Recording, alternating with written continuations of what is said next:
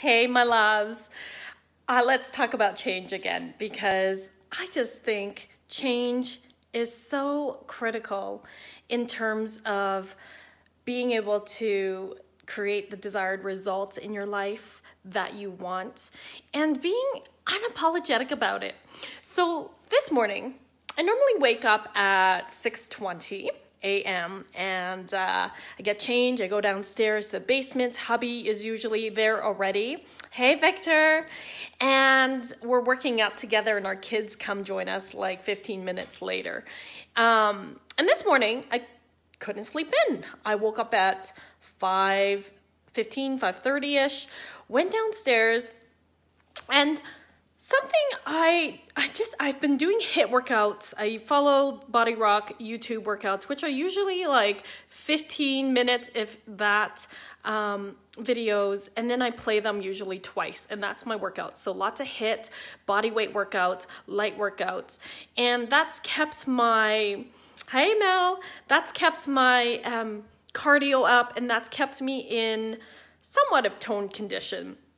But I noticed lately, I saw a picture of me recently, and this is gonna sound superficial, and I'm okay with that because, and this might seem at first out of alignment because I used to specialize in body image. So I love my body.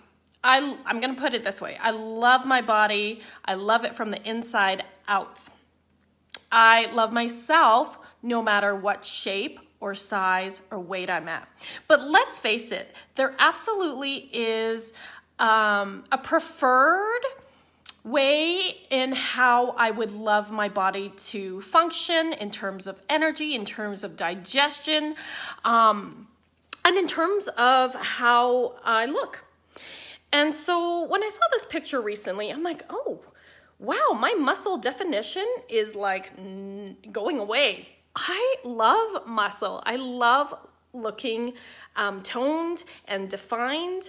And when I was looking at this picture, I'm like, oh gosh, like, wow, I'm really holding a lot of water weight. And so taking accountability, I do eat quite healthy.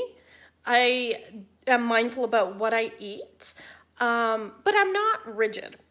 And when I used to specialize in helping people with body image issues, with the psychology of eating, so your mindset around food, because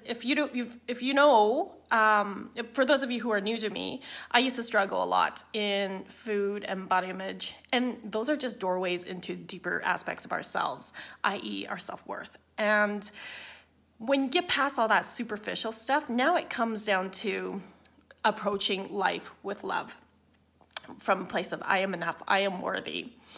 And for myself, I've shifted that. So on the outside, it may look like I eat very similar to how I ate when I was bodybuilding. I'm just not but the mindset is I'm not rigid. I'm not in this place of fear. I'm not in this place of counting calories. I'm not in this place of, oh my God, if I gain weight, that's the end of my life.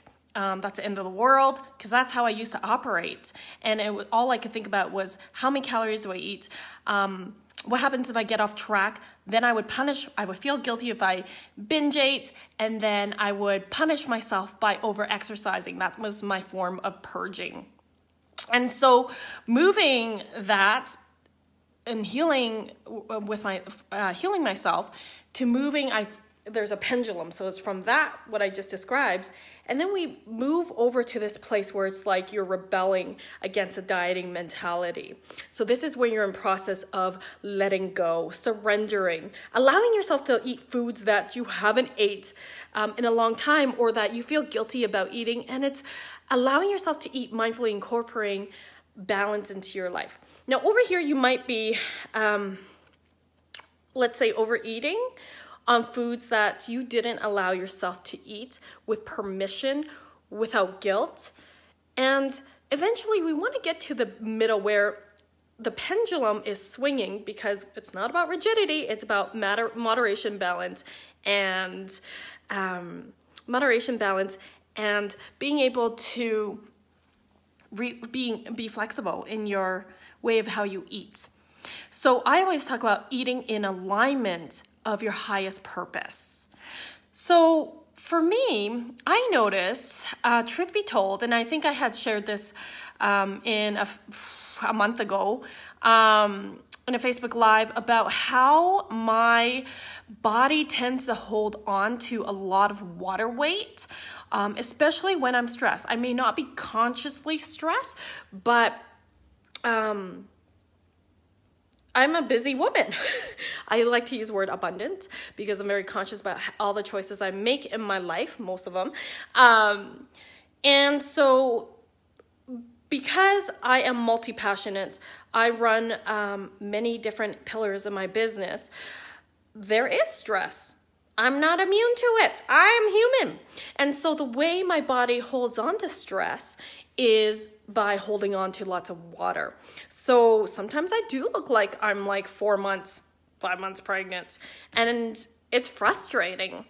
And so I've decided to really make it a goal to take supplements. I just got introduced to Thrive not too long ago from my girlfriend, Linda.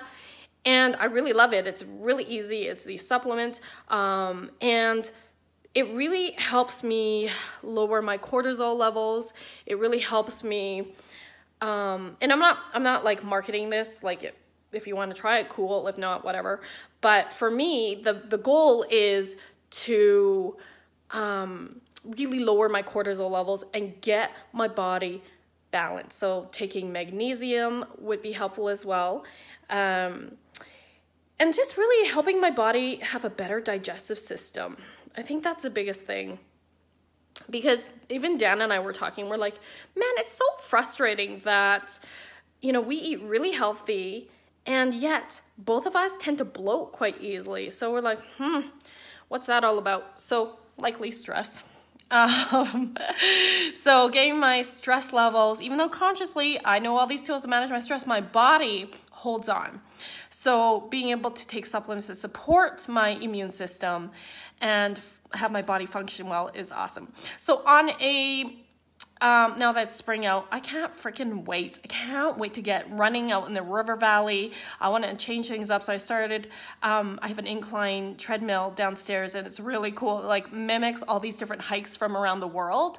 So I've been running a little bit more today for the first time in a long time. I started doing a heavier bodybuilding weight workout for my shoulders. I really want to get more defined overall and lean overall, but like really get my shoulders back to being more defined. And I love shoulder workouts. They make me so happy. I love heavy workouts, and it's been a while since I've done heavy workouts. So changing it up is great.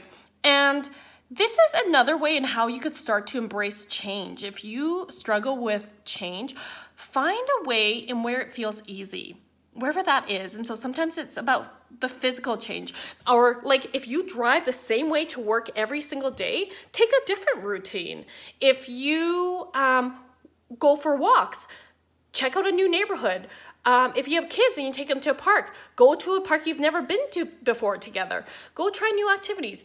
Do something where it's like being creative and spontaneous with your ideas of how you can start to embrace change. Because when you do that, then you realize, okay, this isn't bad. I can embrace change. We all can.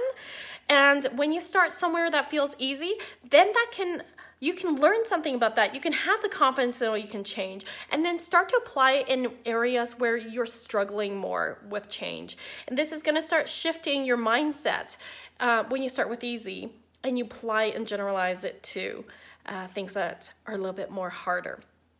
So I'm here to support you if you want some coaching support in your mindset shifts, in your and having accountability, because let's face it, we could create these changes, we could do these things, we can start them, we all have good intentions, but the real human issue happens because we just, our old habits are way stronger than, and it's easier to stay in our comfort zone than when we're making new changes and having those stick. So I love helping people be accountable. I love helping people shift their unconscious beliefs and matching it with their conscious beliefs. That is a freaking gift of mine. It is my jam. I get so gasmic around it.